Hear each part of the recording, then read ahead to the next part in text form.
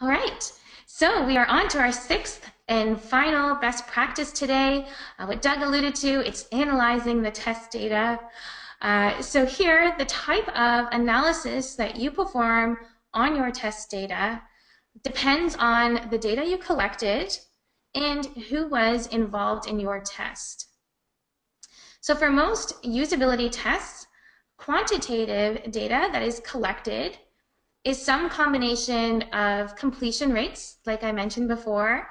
There could be errors that you observe during the test sessions, deviations, like Tony explained earlier today, task times, if you are indeed timing participants on completing each test task. You may have also asked task level satisfaction ratings, and perhaps there's a list of usability problems that you've captured. And maybe you've rated those usability problems on frequency and severity. So when you are calculating your test results, it is helpful for readers or consumers of your results to understand how precise your estimates are as compared to the unknown population value. So try to report your results with confidence intervals around any means that you've calculated.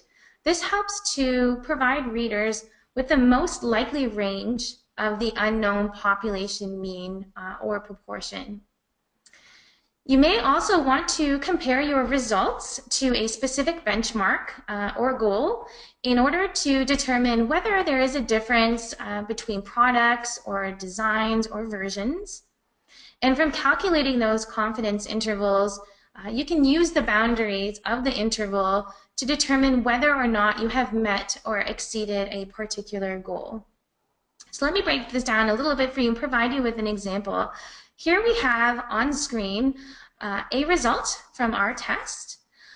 This result compares the system usability scale score for the Siemens system involved in our test to the average system usability score, that's an industry score. So note here that the confidence interval around the score of 83 out of 100, and you can see that it's a little gray error bars there.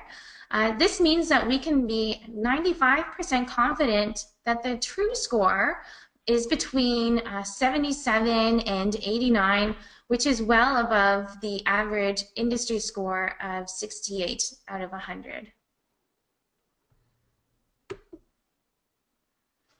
Okay, so next up here, also for our comparative usability tests, I mentioned it's important to understand who's involved in your test to analyze your results.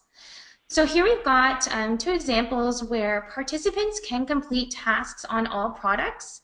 That's the within subjects design that you see on the left side of your screen. Or different sets of users can work with each product. It's between subjects design. So on our most recent comparative test, it was a within subjects design. Keep in mind that the test design impacts the calculations that determine if the difference is statistically significant or not. For our test, we found great value in the within subjects design.